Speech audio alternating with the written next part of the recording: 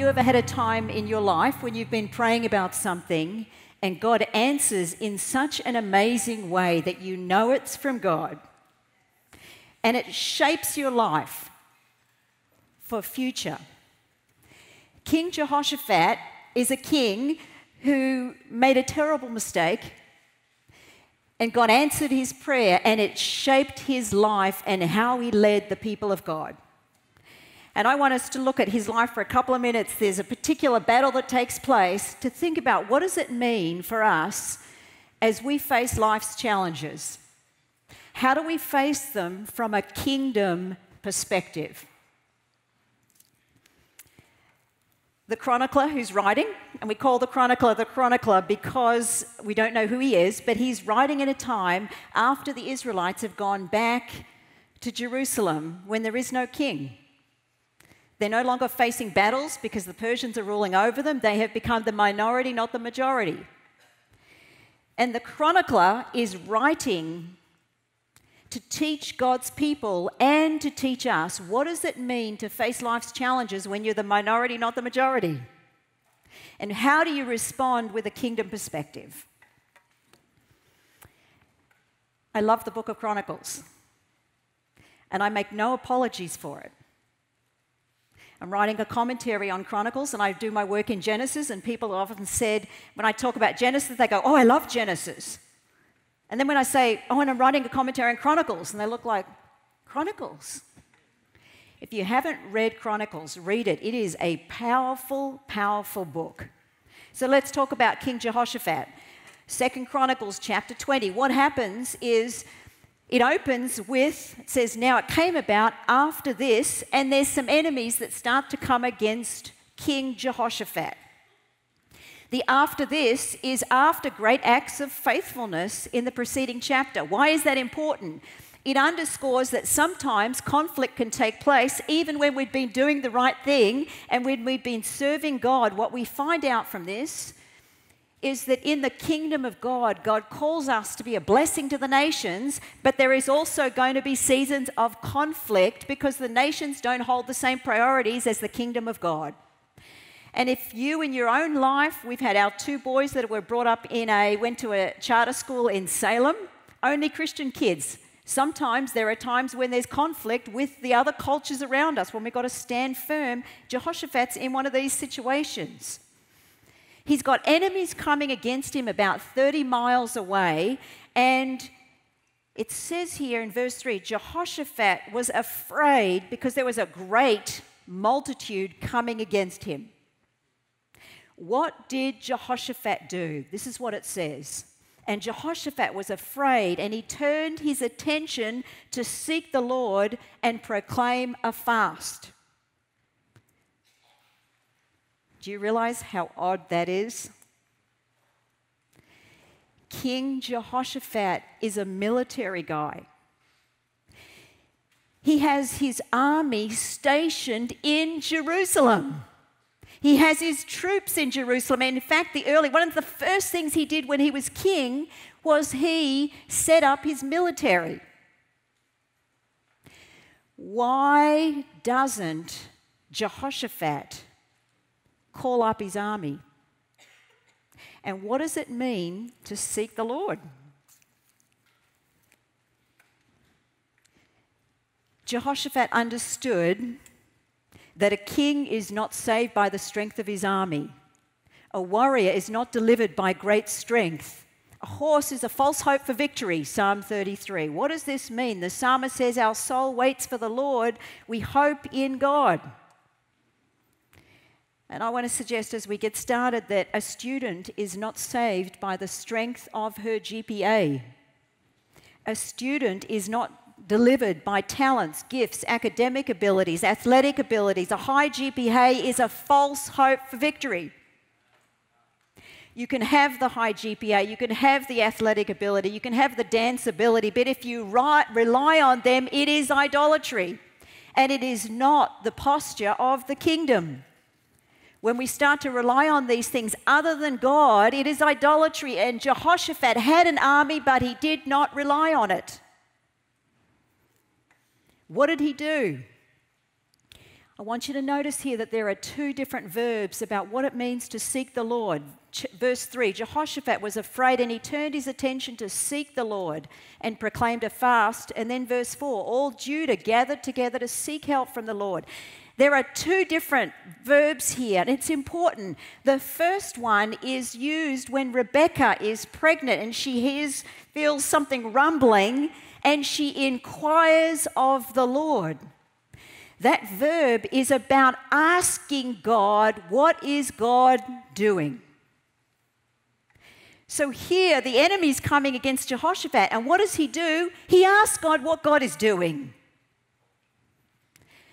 And in fact, this verb about seeking God is a hallmark of what it means to be in the kingdom of God.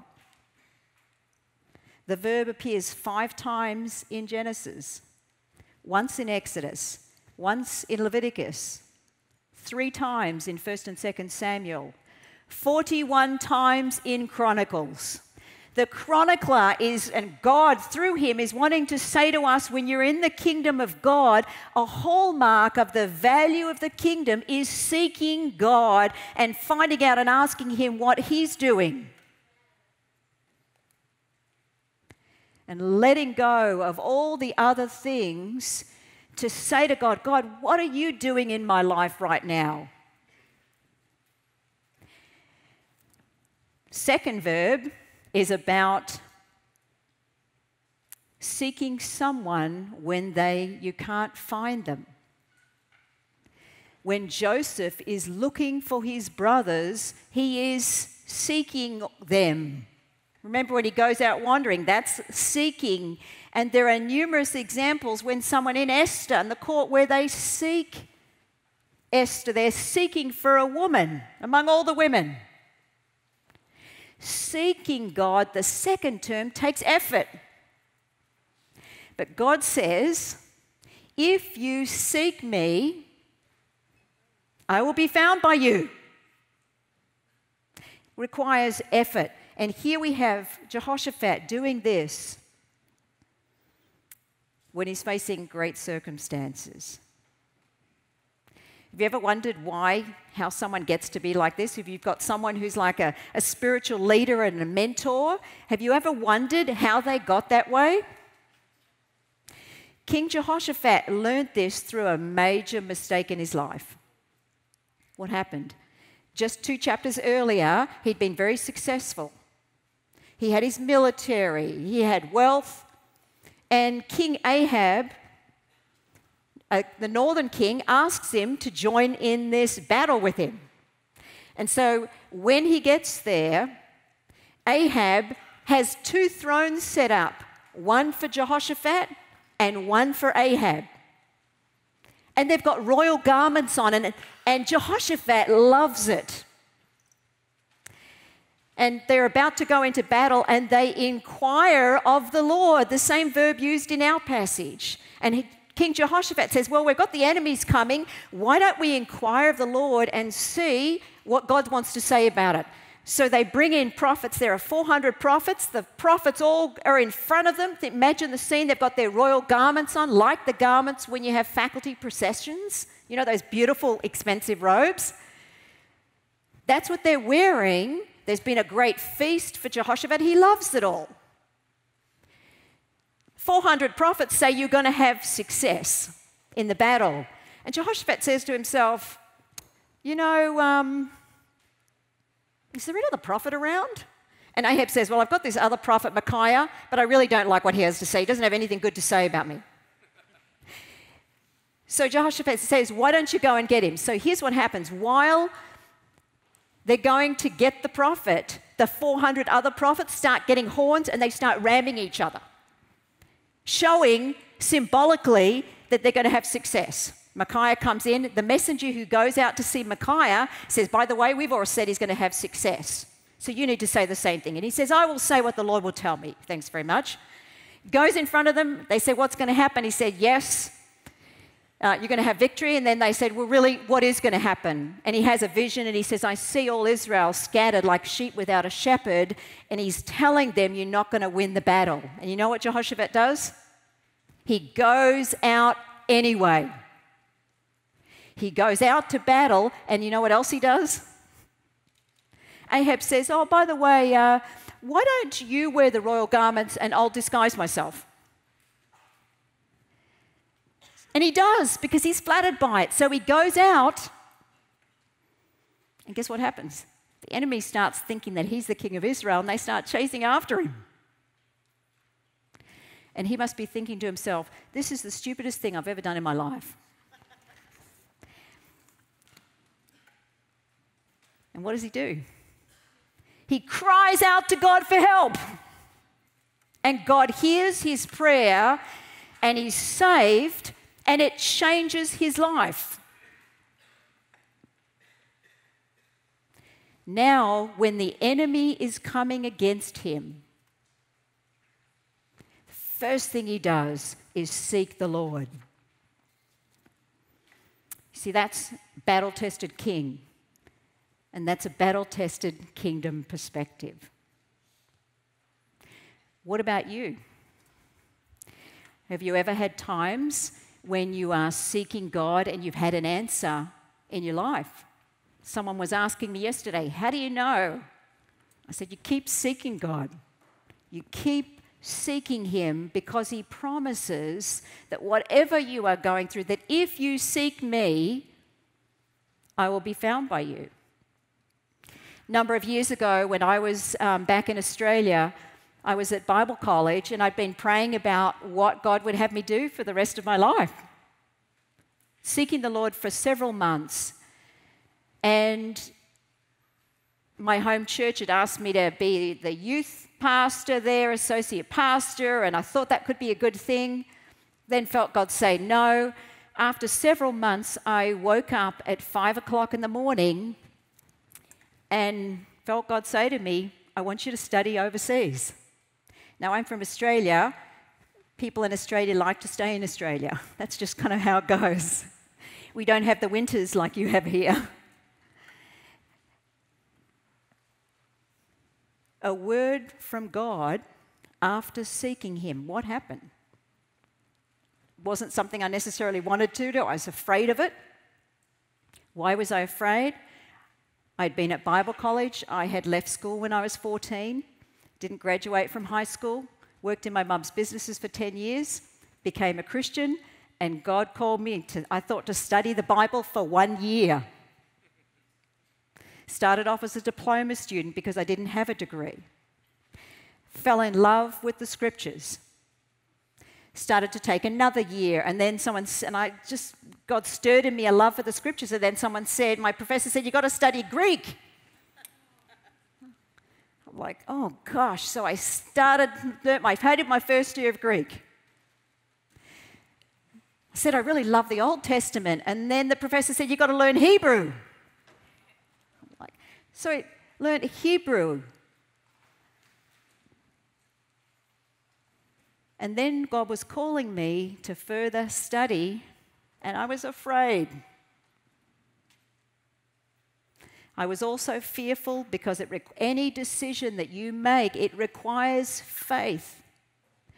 It requires faith. And I was also concerned about the whole finances, and I've been praying for months, and I told some of you yesterday that before I left Australia, sold my car and left family, gave away my dog. I now have a golden doodle puppy, which is very cute. But what happened in that, over those few months, I continued to pray, and then at the end I thought, it's not going to work because I don't have the finances. It wasn't all coming through. I'd been praying and I'd been asking God. I'd been reading George Mueller. Don't talk to people about your finances, just pray about it. And then right at the end, I wrote this letter to Gordon Conwell, and I said, I don't think I'm going to be able to make it. It was late at night, I was crying, I was like, Lord, what are you doing? And I was led to the scripture, faithful is he who has called you, and he will bring it to pass. I wrote the letter. The next day I saw a friend of mine that I had roomed with. I was living with homeless kids, and she said, oh, by the way, you got a letter. I said, what's the letter? From Gordon Conwell. Opened up the letter, and I'd received a scholarship, full tuition scholarship. Amen, right? But Does everyone receive a scholarship? No. But does God answer prayer if you set your face to seek Him? He absolutely does. And the one thing that I would encourage you today, with Jehoshaphat, God ends up answering this prayer. Wonderful, you saw it read. They end up going out into battle. The prophet gives an answer, and the prophet says that the battle's not yours but God's, and answer's coming. The prophet gives them the word, and they listen. They get up early in the morning. He gets the singers. They also fall flat on their faces in worship. When you've had an answer to prayer, you get worshiping down real low. They go out to battle, and as they go out, they start singing and praising God before the battle has been won. And they come back victorious. God doesn't promise us military victories today, but He does answer prayer, and a hallmark of the kingdom is seeking the face of God. And I would encourage you, the one thing I would encourage you to do, my two boys are freshmen at Gordon College, some of you that age and some older. Start a prayer journal if you haven't done it yet. I started this when I was at Bible college some over 25 years ago. Quick prayer journal, things that I'm praying about. It is the best thing I have ever done in my Christian life. And the second thing I would encourage you to do is pray with others. Jehoshaphat's not on his own in this. There's a whole community, and the Spirit of God comes in the context of community to speak, to bring encouragement to the king. So I don't know what circumstances you are facing today. Whether you're thinking about what God has in terms of your future, or whether there's things that you're struggling with in your family, in relationships. But I would encourage you to set your face to seek the Lord. Leave aside CVs. Leave aside your GPAs. Spend the time seeking the Lord and asking others to do so. And just like when a parent hides from their child and says, "Come find me," they are hiding because they want to be found. And God wants to be found by you. Discover who you're called to be at Biola University, a leading Christ-centered university in Los Angeles, with programs on campus and online.